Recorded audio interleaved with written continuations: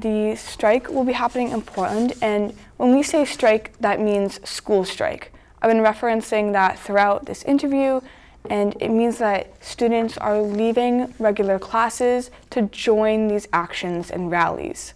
And that's sometimes where we get some pushback from teachers and administrations, but there's also really good news in that regard, such as New York City will be canceling school on Friday, September 20th, for the entire city, so students can attend the climate strike. That's the kind of news that's really exciting. So in Portland, the action is going to be from, people can begin gathering at around 11:30 a.m., and the strike is going to be from 12 to 1 p.m. And so we have students planning to come from Waynflete schools, Portland, King Middle School, Friends School of Portland, and more. And Great. Globally, this is the first strike where the youth have officially announced and invited the adults to join us.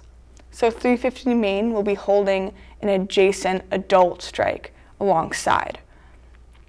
So that's really exciting. And this strike, we're also demanding that Portland and South Portland pass a climate emergency resolution. Yes.